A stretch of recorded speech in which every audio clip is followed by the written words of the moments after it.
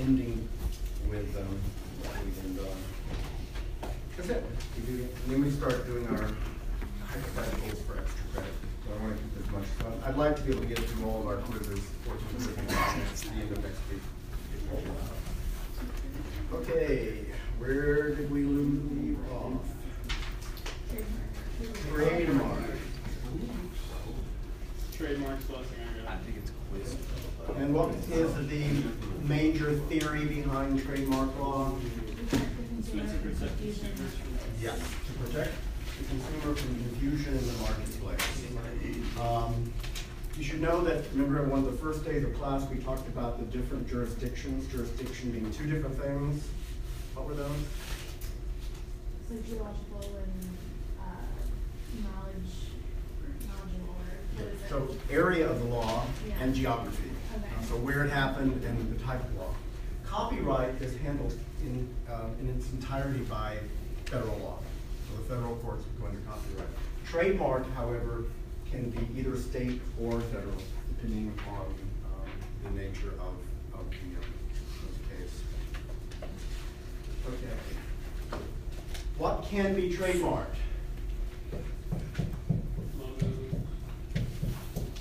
Yeah, things like logos, slogans, the name of a company, etc.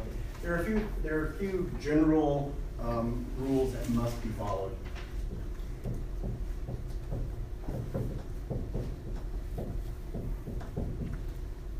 It must be used in commerce. It has to be used in a business environment where you were trying to sell something.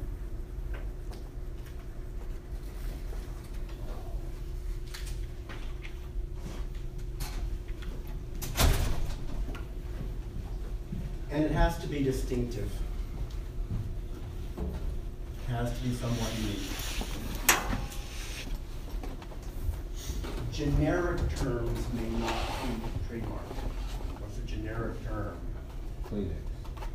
Well, Kleenex actually is a registered trademark of Kimberly-Clark, although they try very, very hard. If you look in most publications that are geared toward journalists, like the Quill or those put out by SPJ, Society of Professional Journalists, you will see ads by companies like Kimberly-Clark reminding journalists not to use Kleenex in a generic sense.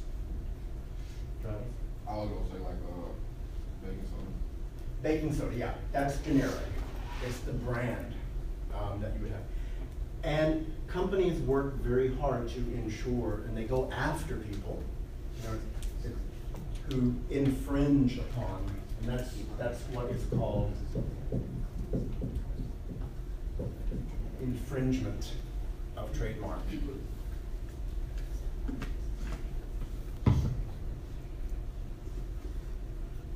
Infringement occurs when similar or identical marks are used to identify similar or related kinds of products or services. Yeah, sure. Infringement occurs when similar or identical marks are used to identify similar or related kinds of products or services. What does that mean?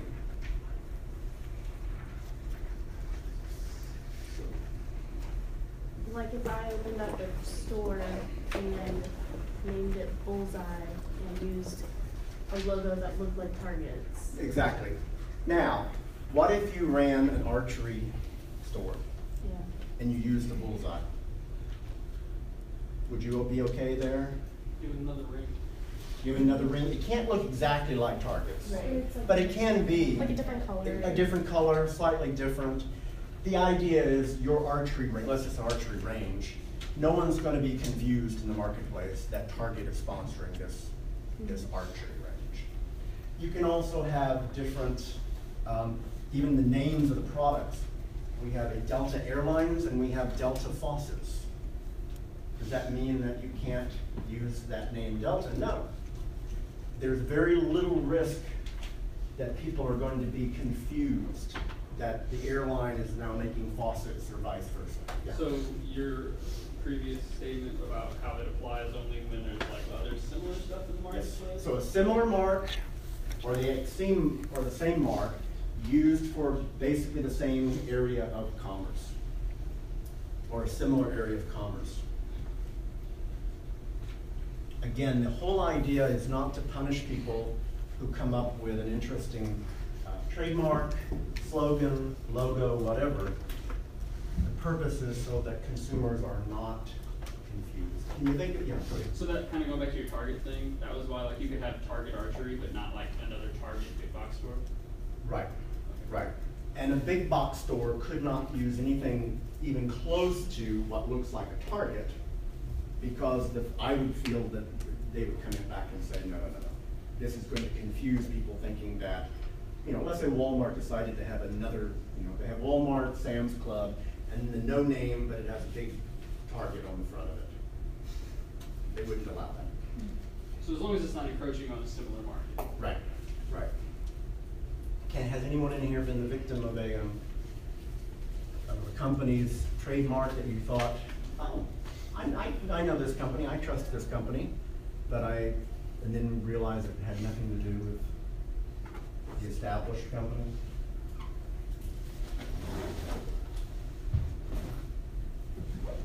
That's good. If anyone has ever seen trademark and trademark infringement is made funny in the movie Coming to America, if anyone has ever seen that, Yeah. with McDonald's and McDougal's and the arches. Yeah. McDonald's lawyers out there taking pictures. And McDonald's is one of the, they are tough when it comes to protecting those trademarks. Probably the only company that is more tough, more vicious even. Anyone guess? Walt Disney, the Disney Corporation. They have gone after, if you've seen little mom and pop like daycares that on the outside draw pictures of a Mickey Mouse or something, they have come in and sued them for trademark infringement, yes. There was this thing we watched in one of my other classes, media classes, about how like this dude made a bunch of like dirty comics that were like based on drawings from a Walt Disney drawing book. Yeah. And the whole thing was like they just got sued and like cease and desist into oblivion because. See, that's the problem. Ultimately, now I don't know this particular case, ultimately, and we're going to get to the idea of parody, you can use, and to me that sounds like parody, which is protected. The problem is these massively wealthy corporations can keep suing you until you're non-existent. Because how do you protect yourself against that? Okay. So that's infringement. There's another way that we can break trademark laws, and that is through dilution. What does it mean to dilute something? Water it down, and by watering something down, we do what to it? We make it less of a product, right? Less of whatever it happens to be. I mean, sometimes it's a good thing. We have to dilute certain things, but in this case, it's considered bad because it says it's an activity that threatens to weaken the distinctive identity of a well-known mark or otherwise tarnish its reputation. Any activity, such as the creation of a logo, the use of a slogan, anything that threatens to weaken the distinctive identity of a well-known mark or otherwise tarnish its reputation. Well-known marker? Mark, trademark. Okay. Yeah. Threatens to what? Weaken the distinctive identity of a well-known mark or otherwise tarnish its reputation.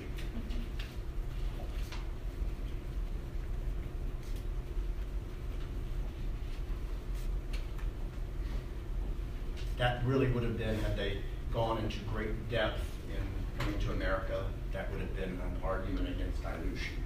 And McDougal's and the single arch, or whatever they had, was in fact weakening the distinctiveness of this double arch for McDonald's.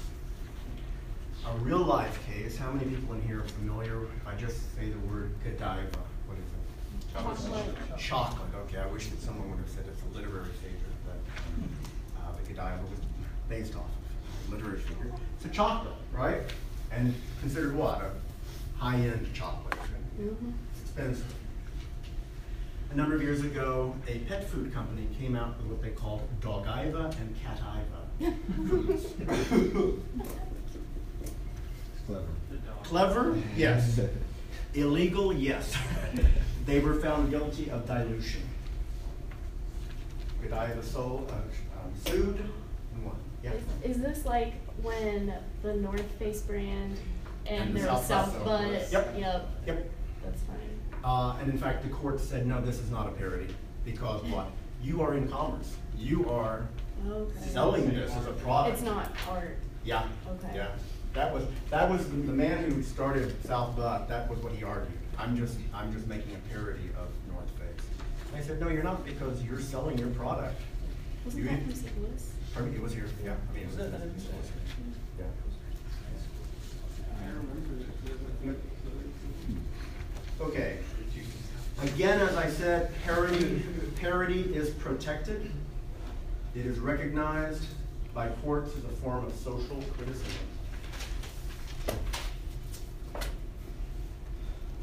However, under parody, the parodist must appropriate no greater amount of the original work than is reasonably necessary to recall the object of the parody. So. It's in your book somewhere. I'm reading off of notes I compiled. You can't make it identical. It should be enough that someone will say, ah, I know what they're making fun of. I know what they're parodying here. But not beyond that. Does that make sense? Can you read the definition again? Sure.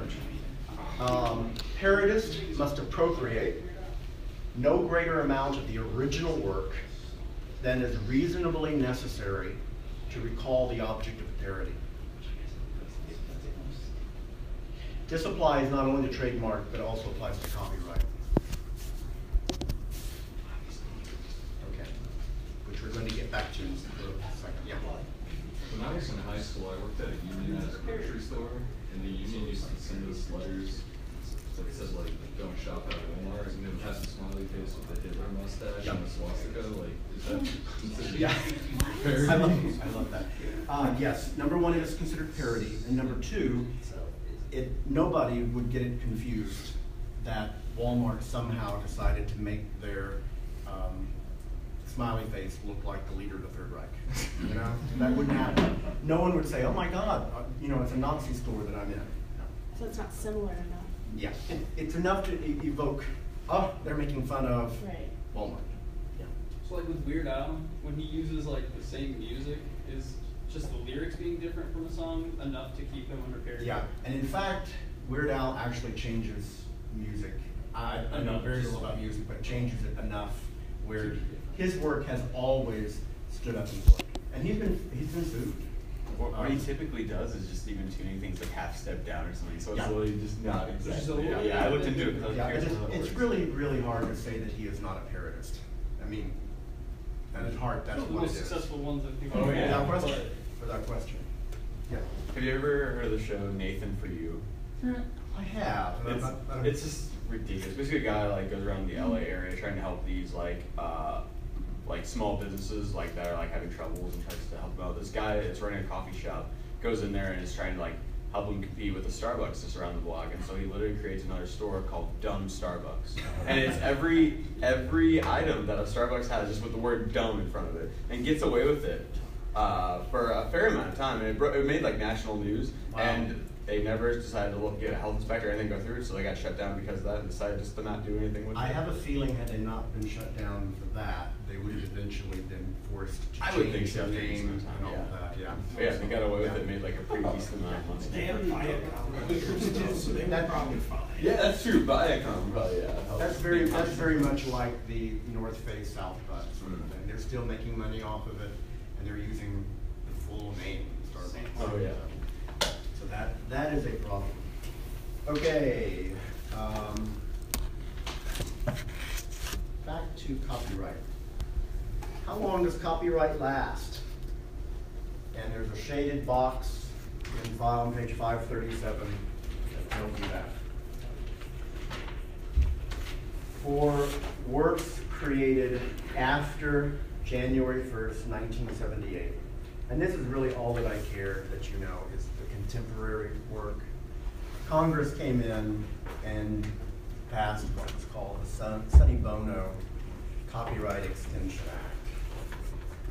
It wasn't for his work, he was a member of Congress at that time. It was primarily at the request of the Walt Disney Company. Some of their registered trademarks and copyrighted material was getting ready to go outside of copyright protection. So they extended it.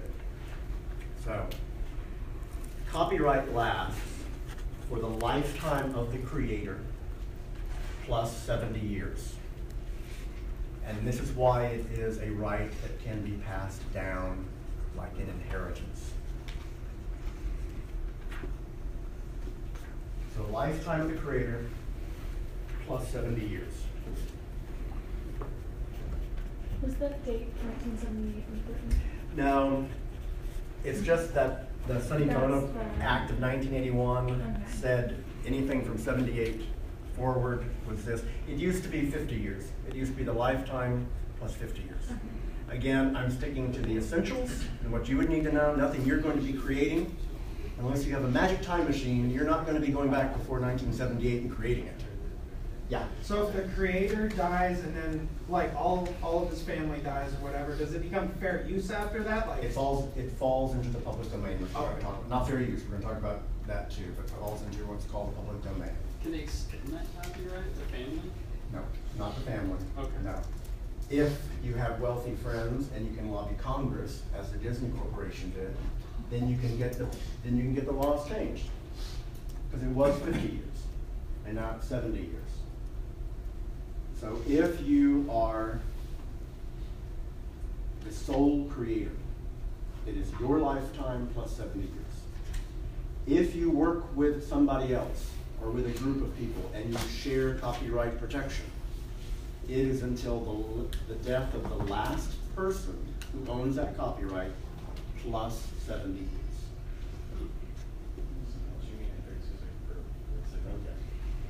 Okay. Now,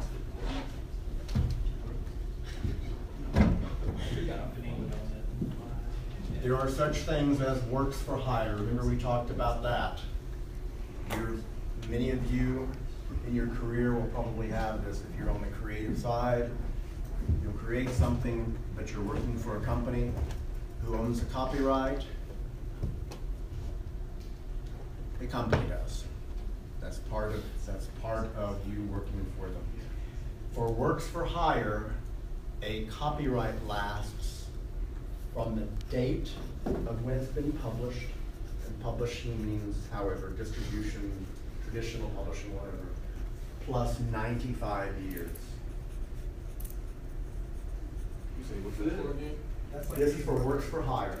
So you've been paid to create something. You don't own the copyright. Your employer or whoever paid you to do it owns that copyright. For that, it has nothing to do with your life in 70 years. It's just that from the moment that that is published, or distributed, or aired, or whatever it is, from that date, that copyright's going to last for 95 years. Is there a review process in that? There are no renewal processes. Okay, so it's just time. It's just time. And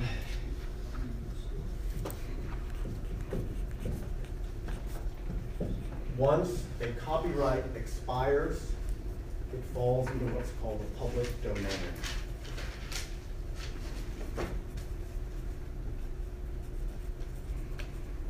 Once something is in the public domain, it can be used for any purpose whatsoever that you want. You may, even though you did not write the works of Shakespeare, you may use his work in any way that you want.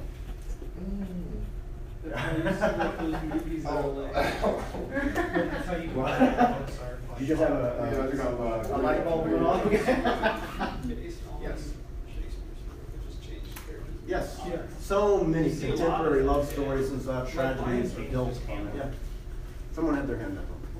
Yeah. So I was gonna ask, what about works created before 78? That was still 95 years for works for hire, but instead of the 70, the lifetime in 70, it was a lifetime in 50. So what they did was actually just say, because they were pressured by lobbyists, we're gonna extend it by 20 years. Okay. And don't be shocked when it gets close to that time that they don't go back and lobby again to extend it. Although that really does violate the spirit of copyright law and the idea of the public domain.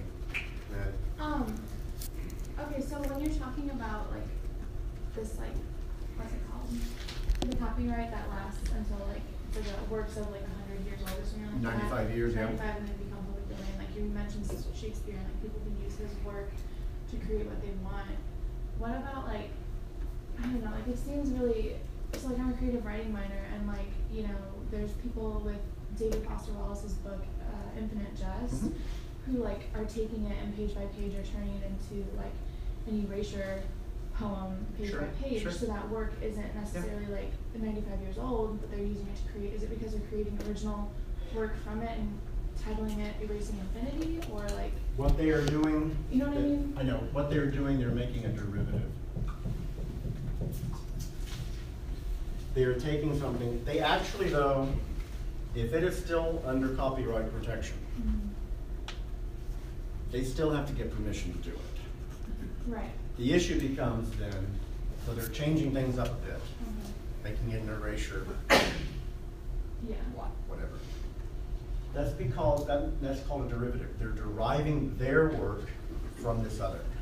They still have to, if it's under copyright protection, they have to get permission. So if this work is 95 plus though, that permission? No longer needed. But you have to get it, but then that derivative, you own that. Because that's your original work, even though it's based off of something else. How many people have seen these, what are the remakes of the Jane Eyre books or something where they have vampires, and Abraham Lincoln story where he's a vampire or whatever. Pride and Prejudice. Pride and Prejudice, yeah. The zombie apocalypse in the middle of Pride and Prejudice, yeah. Oh my word, the poor Brontes. I was just curious because Yeah. as soon as you brought up a certain amount of years, it like related to like something that I'm working on. I'm like, wait, shit, what am I doing? So there's a whole lot of stuff out there. And the idea is that under copyright, of course, what is the theory behind copyright? We talked about that last week. You're gonna make money off your ideas.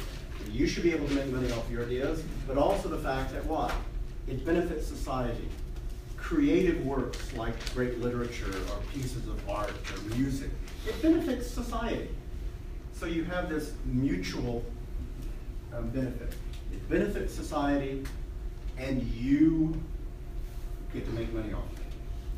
But there's also the theory behind the public domain, and that is after so long, such great works should just be open and owned by the public, for you to do whatever you want to with them. But enough profit has it. It's amazing that we have any law in this country that says enough profit's enough profit. But falling into the public domain it is. Once a copyright, has been lost to public domain, it may never be copyrighted again.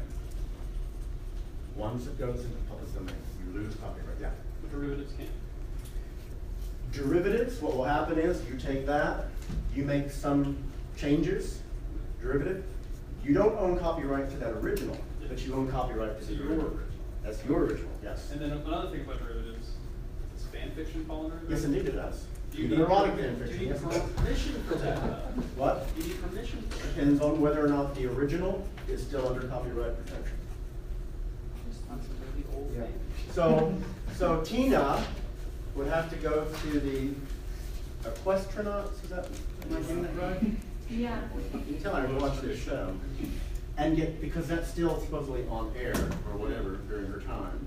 So she would have to get copyright permission to be able to use it if she's going to publish her erotic fiction. But her erotic fiction is her own. Okay, I'm gonna stop using the word erotic. Titillating, anything else in here for a while. Okay. It wasn't in this class, it was in ethics, and I said I think that John Rawls' veil of ignorance is titillating, and somebody wrote that several times in the test. Okay. Let's see what else we need to know. We know the duration. Know something else though. We did come in I don't get it, you know when this happened. It's 1990 Visual Artists' Rights Act. It added this idea of moral rights, which basically says that even if copyright ends, or you sell, because you know copyright is part of the marketplace. You can buy and sell this stuff. Before his death, who owned most of the music library of the Beatles? Hmm? I don't think it was Lennon. No. We got record company. No. Who? Harrison? Nope. Michael Jackson. Oh, just. Oh, yeah, that's right. Michael Jackson bought almost the entire collection. So every time it was played or someone used it as a derivative, he would make money. Not Apple Records, which was the original record company for the Beatles, and not the Beatles themselves. So this is why Beatles stuff has come out more recently, Yes. because Michael Jackson's dead now. Huh. That makes His so much his sense. estate still controls it. Sure. But they're here's excited. what this did. So where do those profits go to then? Whoever controls his estate. Michael Jackson. So everybody. Now, why doesn't a Beatle own them? Pardon me? Why doesn't a Beatle own them? Because they sold them. You can buy and sell copyright, just like anything They didn't else. want to. They wanted to make money. They made a lot of money off of it. But there was a time, I believe it was either in the 70s or 80s, that they sold it for hundreds of millions of dollars to Michael Jackson. This Now, is like some Silicon Valley shit. but what the moral rights, the Visual Artists' Rights Act of 1990, which I don't care that you know the name of that it created this moral rights, which said that no matter who owns it, the original artist always retains the right to be known as the creator. So this would have kept, and I have no knowledge that he ever tried to do it. But you know, let's say that he suddenly changed, you know, see the music, Let It Be, music and lyrics by Michael Jackson. You know? You couldn't do that. He could still make the money off of it, he could make the profit. But you can't say that this is my creation, I did it. Because we now have what's called moral rights as part of copyright law. So no matter who owns the original creator, Will always be Retain. known as the creator. They may not retain the rights to it in terms of legal rights. Yeah, or get credit or get money, you know. But they will always be able to be known as the originator. Okay. What year was that? 1990, but I don't care that you know about that. It was the Visual Artists' Rights Act. It's a very interesting time, but, okay. What else do I need to cover on copyright? Public domain, we've gone into public domain. We talked about facts cannot be copyrighted. Yeah, There is a quiz Thursday. there will be a quiz Thursday, yes indeed. Okay, big time on theories behind copyright, theories behind trademark, theories behind public domain. Giving you a heads up on what okay. Cody, you're doing a heads up. We can do that. What is a theory? I'm big on that. So you need to know for the quiz on Thursday, you definitely need to know things like how long does a copyright last, what happens to it when it goes in the public domain. You need to know the details. But you also need to be able to tell me, what is the reason? What is the theory behind us even having copyright law? What is the theory behind trademarks, which we've gone over? Yeah. Okay? Now, one other part before we leave copyright.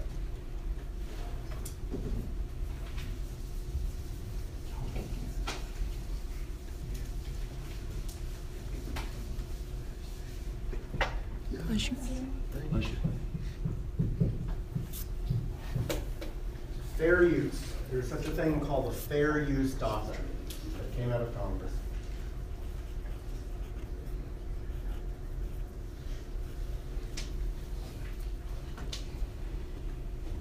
from the book. It says owners of a copyright are granted almost exclusive monopoly over their use of their creations. Talk about, let me give you an example of how much of a monopoly you have if you own copyright. Has anyone ever heard of the late playwright Edward Albee? Anyone ever heard of the play Who's Afraid of Virginia Woolf? Yeah, okay. Of course, that's off of a great literary figure. But Who's Afraid of Virginia Woolf is a remarkable play about a college professor and his wife who despise each other. And they spend the next couple of hours cussing at each other, and calling each other losers, and figuring out ways to not bump each other off, kind of start having affairs with other people. It's a feel-good romp if there ever was one. Okay?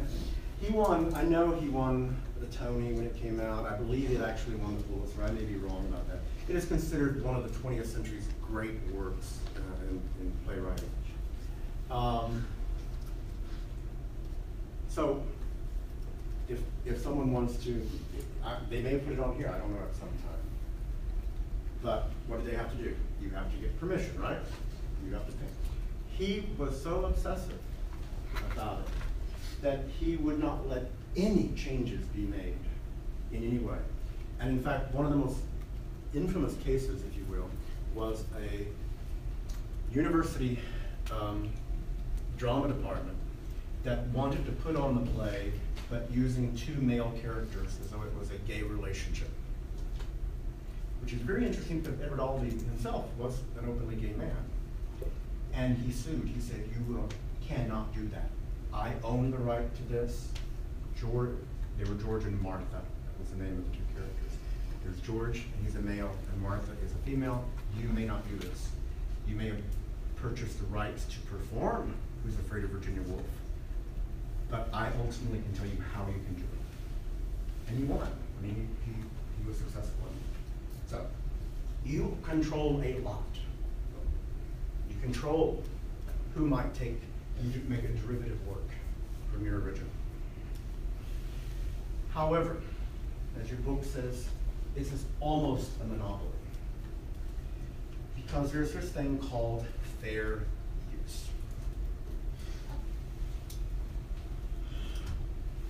A rule of reason, your book says, to balance the author's right to compensation for his work on the one hand, against the public's interest in the widest possible dissemination of ideas and information on the other.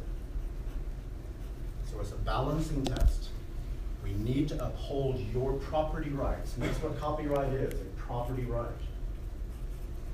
But there may be an equally compelling public interest in this information, this product being made public. So they fashioned what's called the fair use doctrine. And it said that for the purposes of criticism, comment, news reporting, teaching, scholarship, or research, this is on page 538 to 539.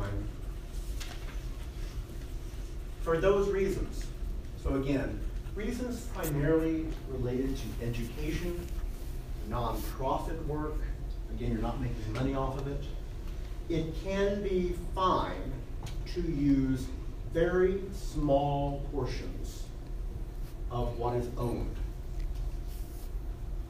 under copyright without infringing or misappropriating that copyright protection. And it's based upon certain things that a court would look at.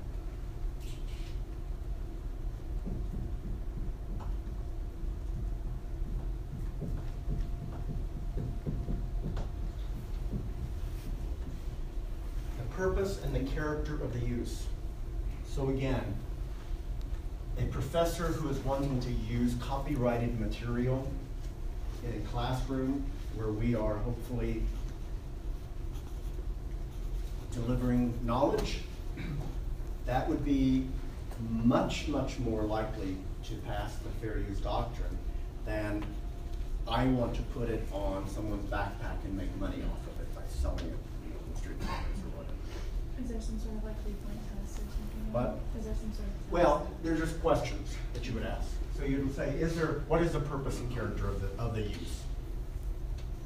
Although I will tell you that it has become much, much harder even in settings such as this.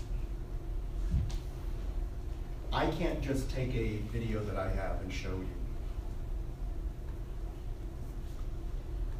Even though I'm not charging you for it, and I think it's educational. It has to be purchased by the university for the purpose of this. And a video that you could go down to the Third Reich store and buy for $12 would cost the university $500 or more. It's very expensive. If you've ever had a professor who has copied an entire text, even if you've had a professor who has copied just a chapter and handed it out to you, she or he is in violation of copyright. That does not fit under fair use because not only it fits the purpose and character,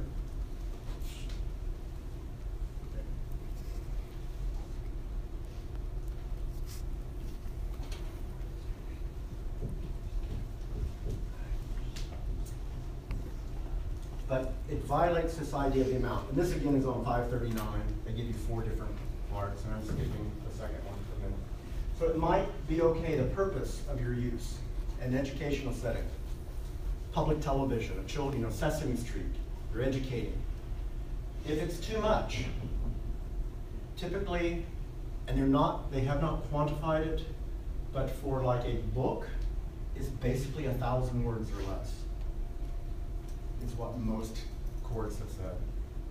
If it goes above that, and you know, 1,000 words, that's not a lot. Is that why, like, on like Google Books and stuff, they can only give certain previews of? Yep. Well, there's 2 reasons. There's copyright, and there's also the idea that they're making money off of selling it, so they're only going to give you so much.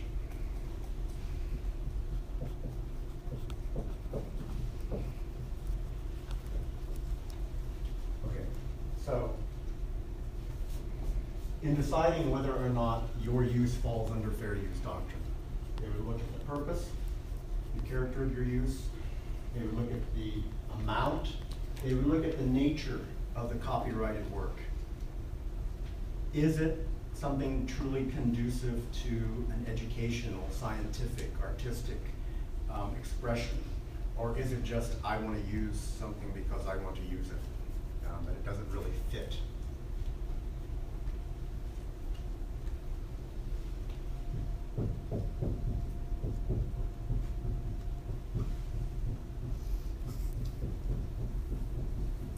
And finally, and I'm paraphrasing from the book on here, finally, the effect of its use on the marketplace.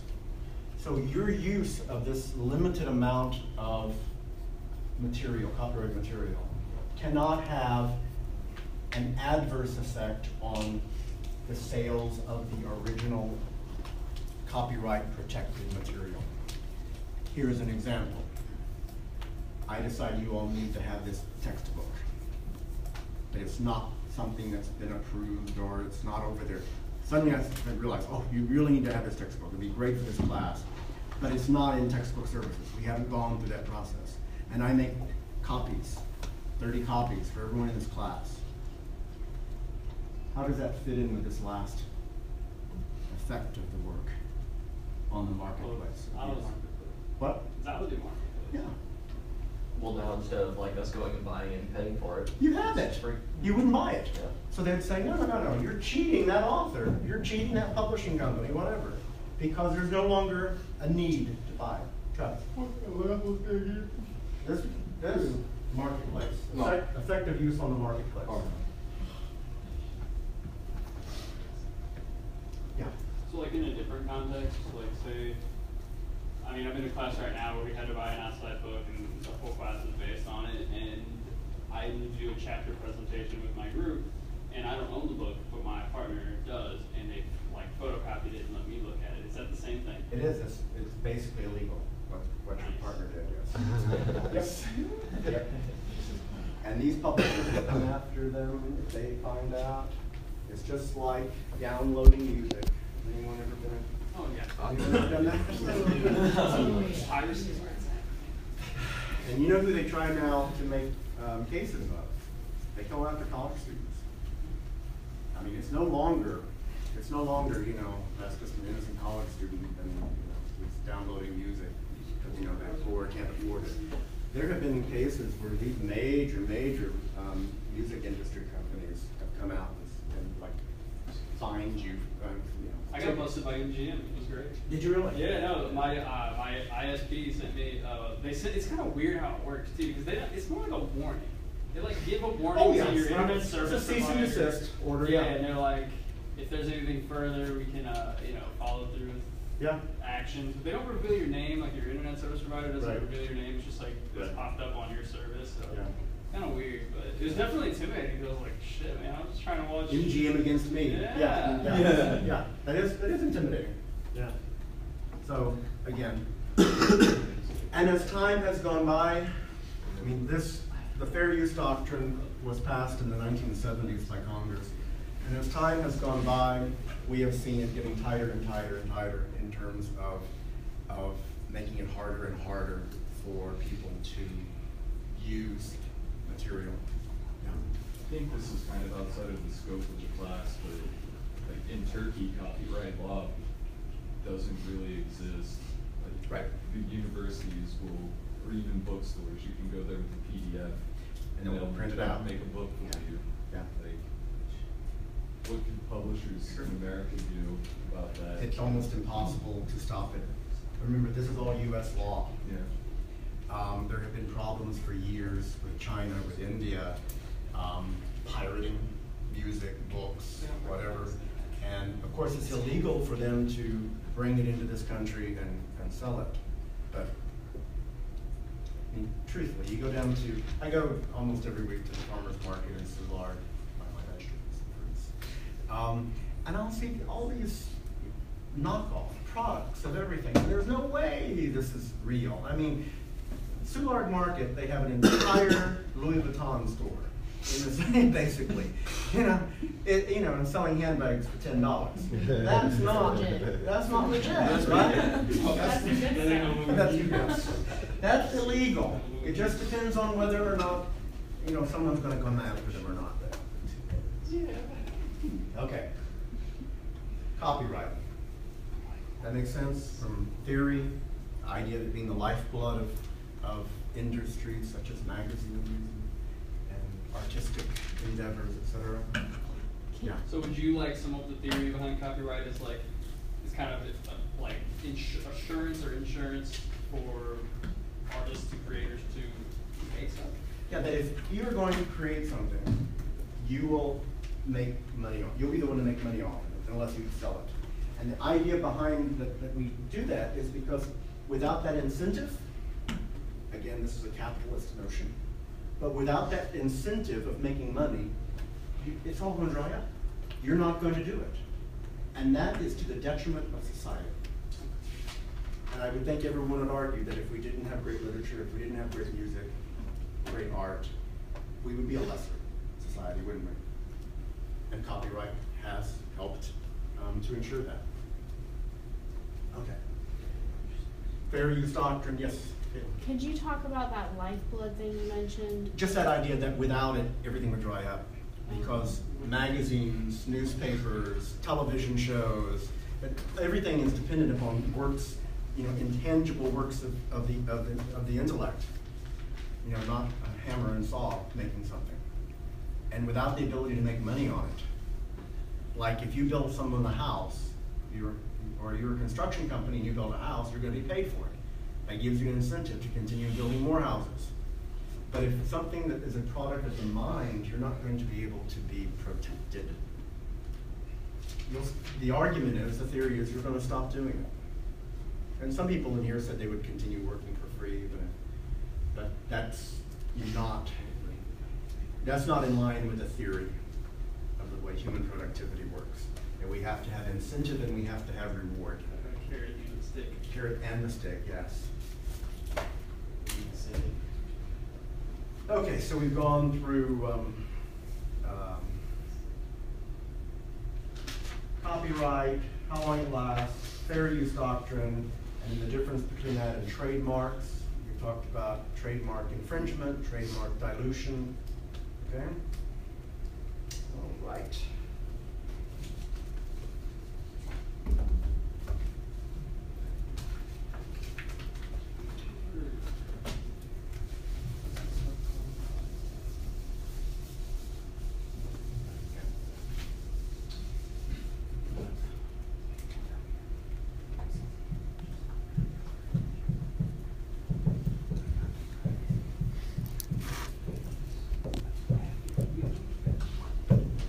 Commercial speech or advertising. And again, if you, I apologize if you haven't read this chapter, but you can catch up. Not a special minutes.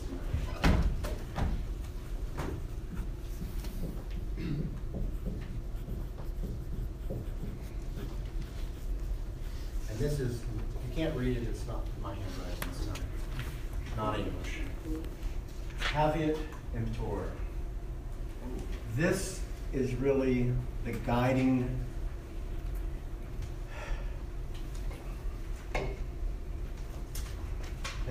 message, the guiding warning behind advertising for many, many, many, many years.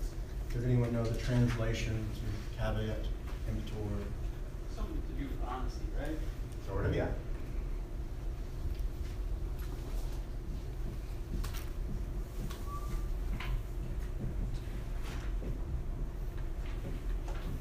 Let the buyer beware. What is that saying? Tell them what they're about to purchase. Is that what? Like telling somebody what they're about to purchase, like not lying about what they're gonna get.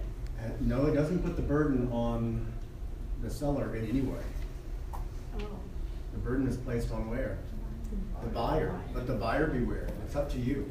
Okay. This is the theory that really did color advertising, issues of advertising regulation for a long time in this country's history. And in fact, this theory led to having no regulations whatsoever for a very, very long time. It was simply, if you're going to buy something, it's your responsibility to check into it. You need to be smart about it. It's nobody else's responsibility. It's not the sellers, and it's certainly not the government's. What do you all think about that? That is awfully sketchy.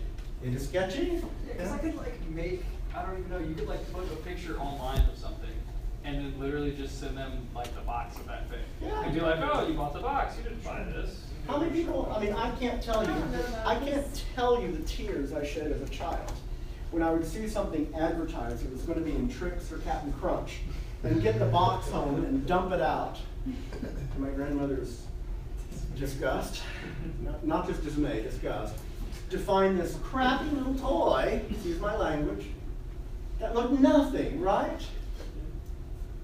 What do you think my grandmother said to me? Clean up that cereal. Well, after that. You should have known better. Oh yeah. Yeah, totally. I mean, to be fair though, I don't know.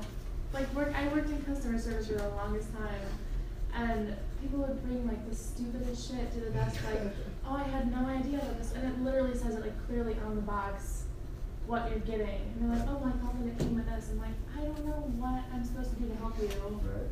But like return policies now are so lax. Oh yeah, yeah. Like much more than they used completely to. lax. Like Yeah. people can literally bring back like a bag of grapes that they ate, like every single grape. But Can we? one, literally, I'm not Wow. kidding. Sam's Club, they will take back Well, half-eaten shit, and I'm not even kidding. It's so stupid. But All right. like you can bring back the cake and be like, yeah, the cake just wasn't. It was just really dry, and like. I'll take it back. Well, maybe the balance is tipped a little too far in the other direction. I don't know. People are really pampered when it comes to the marketplace. That's just me. Can I share a story about entitled people and what I did over the weekend that I'm ashamed of? Yeah, please, please. Okay, I was at a restaurant in St. Louis for brunch. Of course it's brunch. Where? And it was packed. And it was about an hour wait, but I've been to one of my favorite places, so I go there. I like Rooster. This is called Eggs. And they have this tiny, tiny, tiny, tiny waiting area. So I was standing for a good 45 minutes. You're going to have to give me a moral judgment on my behavior after this story. And finally, a family that who were seated on a bench were called, and they went to their table. And this one young woman, who looked to be about your age, plopped down. And as I and other people tried to sit down, she goes, "I'm saving them for my girlfriend. My girlfriends who have not arrived." She even told this to a father holding a baby. Oh. Well, I pushed myself in. I got myself in. Now okay, so that's one thing. That's one thing. But now this is what, sorry. Okay, this is one of my pet peeves. And I know there's some women in here who have long hair. But I mean, we were doing her shoulder to shoulder. And she kept doing this. Oh, boy. And her hair would hit me. Oh, no. And so I kept doing, every time that would hit me, I would lean over her and go, No, you didn't. yeah, I did. Was I wrong? Yes. I was wrong. Where were you? Like grandma would do. Just correct As you her. get older, there's greater license. Oh, That's true. I know I'm eating a diet at the time, but here's another example of what you can do when you get older. Has anyone ever flown and you've been in the middle seat of an airplane? It's a miserable experience, isn't it? Okay. My feeling is that if you are the poor slob who has to be in the middle seat, those two armrests belong to you. Oh, I God. agree. Because they There's one on have, the out, one. yes, and otherwise you're like this the whole time. So I was on a lengthy flight, middle seat. This older woman had her arm all stretched out, and then this young man had his all stretched out. And I was like this. And I decided I can't take this for 6 hours. So I turned to her direction and went,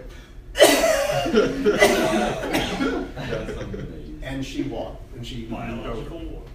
And then all I did to the young man was start rubbing my leg against his. Oh, my God. I got my armrest. Again, judge me if you will. But, so, caveat emptor, let the buyer beware. Historically, courts have classified commercial speech as a form of expression unprotected by the First Amendment, leaving it open to the possibility of unlimited regulation, or none whatsoever. So for the longest, our courts said, this is a form of expression that it doesn't even rise to the level of being protected by the First Amendment. Why do you think they would have said that for so long? Yeah. What do you mean by unprotected? Like you can get in trouble for what you said? That it would have no protection, it would have no application whatsoever. Remember, right now, what do we have right now that is advertised? One of the areas that falls outside of First Amendment protection. Also misleading. False or misleading advertising, right? They would have said, for the longest, they said it doesn't matter if it's false or misleading. This is not a First Amendment issue in an advertiser's right to advertise it, nor in someone who thinks they have been hurt to sue.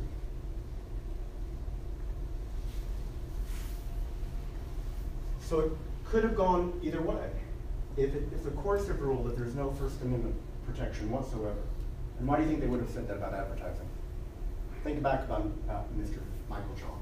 What did he think about his theory of speech? Michael John is there? Yeah. What did he think about it? Political speech. Yeah, it really was political speech.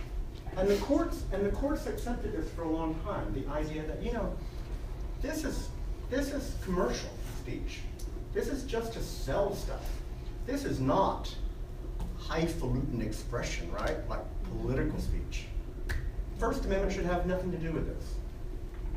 So by saying that, the courts pretty much opened up that if the government wanted to regulate it, they could do anything they want to. They could ban it outright. Or if they wanted to say it's totally unregulated, good luck, buyer beware. It could be that way. So it could be like one or the other. They can like put a bunch of rules on it, or they can just let it go completely. That's what that unprotected means. Yes. Okay. Yes. Okay. And you know, it would be different states. Some would put onerous regulations on advertising. Others would say, have at it. Say anything you want to sell a product. It's up to the buyer to beware. It was seen as a form of self-serving expression, not something that was a great contributor to the public discourse, like political speech.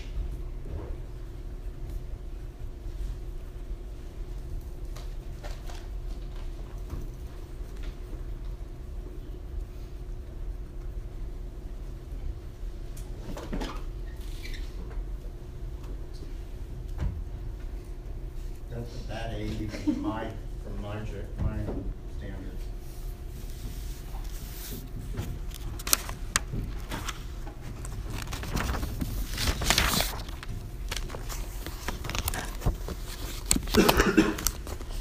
The very first time, think of when this nation was founded, the very first time the Supreme Court even took up the possibility of advertising or commercial speech being protected, 1942. Let me tell you a little bit about it. You don't have to know the details of this case at all. A man, again, this is what was happening in the world at this time? World War II, right? A man purchased a used Navy submarine. Okay. Can't make these things up, you know? And he docked it, and he passed out flyers saying, for a certain fee, 25 cents, whatever, you can come tour it.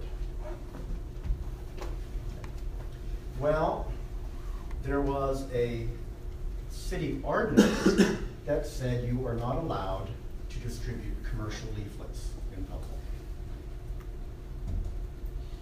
And he sued, saying that he had a right to do that. Think about this now every time someone puts an annoying leaflet underneath your that thing, yeah.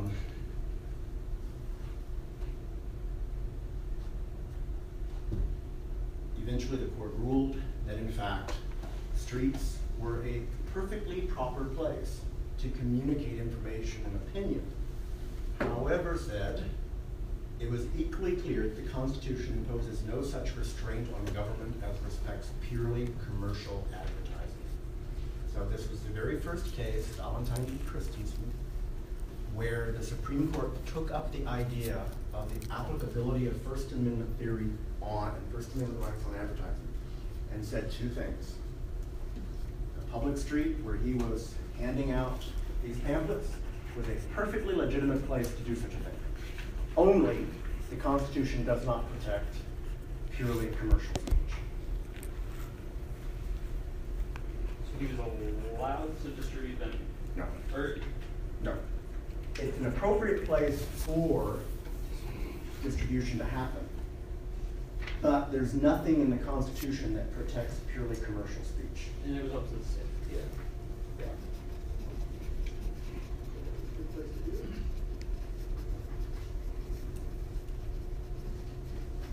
What did they originally take up against him for? They fined him, Find him? told him he couldn't do it anymore. Thank you. And obviously, during wartime, people were interested. You know, it was a time when people would be interested to see what inside of a submarine looked like. So basically deciding that streets were a viable marketplace. They said that they didn't use the term marketplace. They said it's a viable place for handing out information. So what they're basically saying is that if this had been an ordinance banning someone saying ban the bomb or let's not be in war, they would probably held that up. But Even because though, it was even though the city had a ban on any kind of leaflet being handed out, they said, no, you know, that area, you're in a public area, public streets, that would be prime area to express your right of free expression. However, not necessarily, or not when it comes to purely commercial products. Yeah. So the Supreme Court said that they overturned. They did not overturn it, no. Oh, No. okay. They set the Because it was precedent. because it was, what it did, it still gave no protection It was just the first whatsoever. time it was acknowledged. First as time, something that should first possibly- time the Supreme Court ever took up the idea of advertising having any kind of First Amendment protection. Okay, but they still didn't grant him. They his still First didn't Amendment grant it, protection. but they did say that it would have been, it makes a lot of sense, that public streets are a proper place to communicate information and opinion. So had this been a case about political speech, Then he would have been fine. they probably would have overturned his fine, Hmm. his conviction. But they still said, as late as 1942, now, advertising is something completely different. It's just self-serving. So basically, the Supreme Court decided that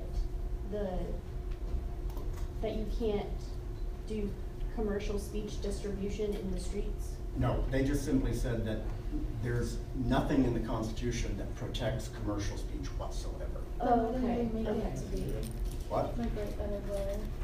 You know what I'm saying? Like, it feels like they're just like basically this, oh, well, you can't do this, and then, Well, they're saying we couldn't do it if it were a different type of speech.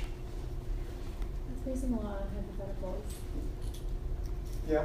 So really the takeaway is this was the first time the courts looked at the rights, the First Amendment rights of advertising Yes. speech. So there was no like set precedent really set other than, oh, well, you're smart to go into public on a street and try and get information across to people. That's literally what they decided. They're saying that it's an appropriate place to disseminate information. Okay.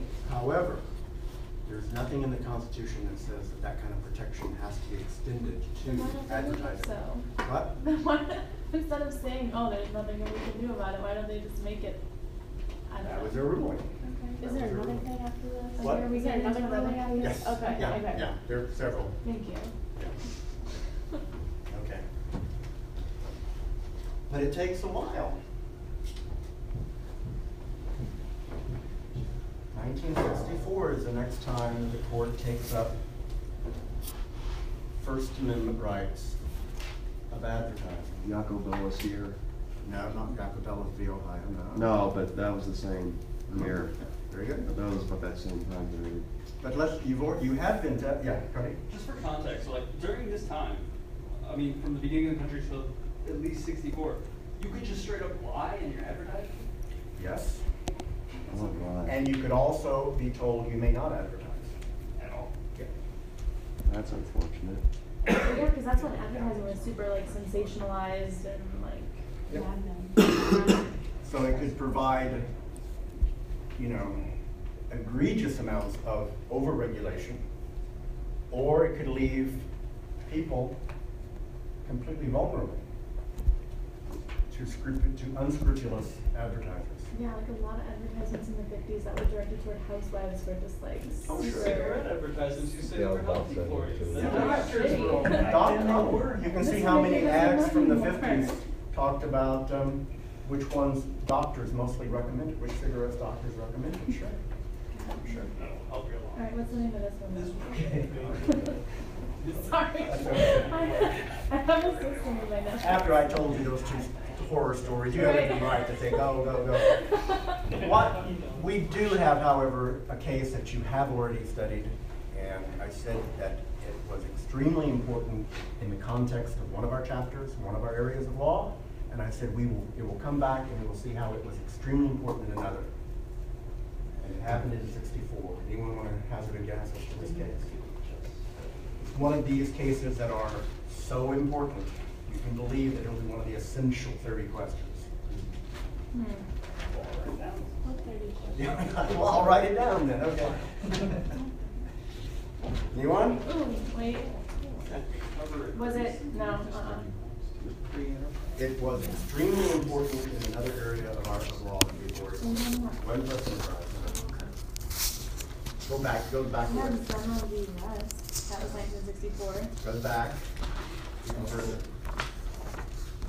74. Oh, New York Times Sullivan. Nope. Yeah, New York Times v. Sullivan. With public figures. Which, as we know, in terms of defamation law or libel law, did what? They published that full page ad. Yes. But we know that in terms of libel law, it introduced what?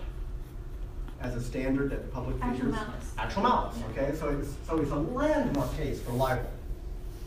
It also is the first time that they took up, because of the fact that it wasn't an editorial, it wasn't a news story.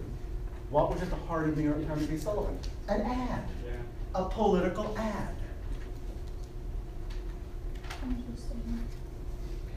And the precedent that came out of New York Times v. Sullivan, because remember what happened, you have to put all these things together.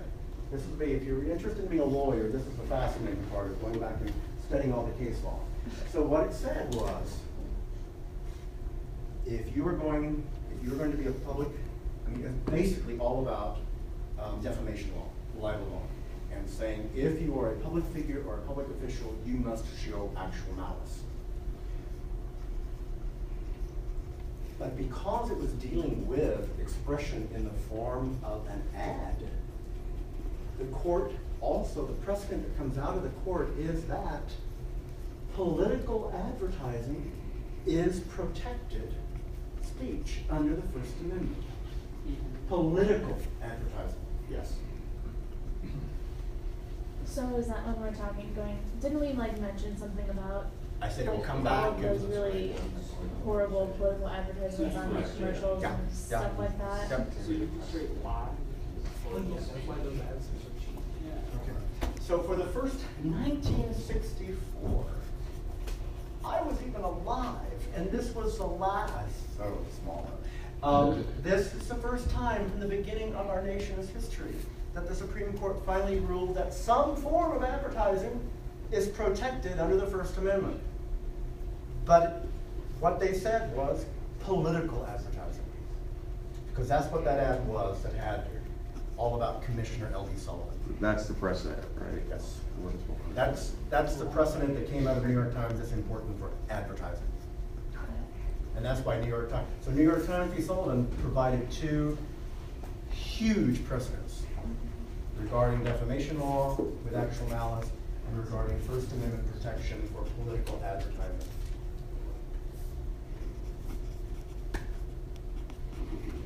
Okay.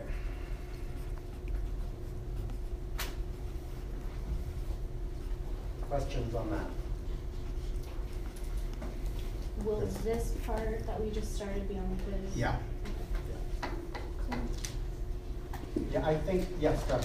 What was the president for malice number? Just first thing you That that street corners that are city streets are an appropriate place for communicating ideas, like through handing out leaflets. Remember that the city ordinance banned all leaflets being handed out. But then also said, however, because it's advertising, not covered by the First Amendment. For the first time, we now have advertising, albeit political only, covered by the First Amendment. When we come back on Thursday after our quiz, we will turn to court cases in this evolution of advertising commercial speech law that then turn their attention to advertising that is in fact commercial and what kind of First Amendment protection it might have. So where we're leaving off here, for other time, is advertising has First Amendment protection, but only if it's a right. Okay, so be prepared for all of copyright, trademark, and just this month. See you all on Thursday.